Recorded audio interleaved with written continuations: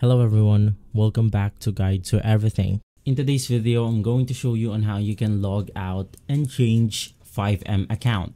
So basically, it's extremely easy to do. The first thing that you want is to close FIVEM and Steam or the Rockstar launcher. Ensure that both the FIVEM application and Rockstar Games launcher or Steam, if you use it for GTA 5, are completely closed.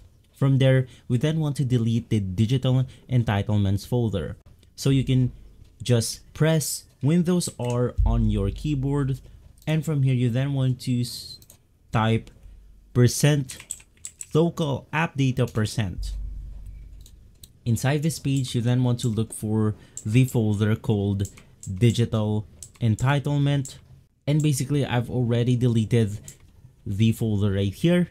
And if that didn't work, you can also go ahead and try signing out of the FIVEM app screen. So you can just open up your FIVEM application right here, click on your profile icon, which is going to be this one, and basically from there you then want to click on the sign out button.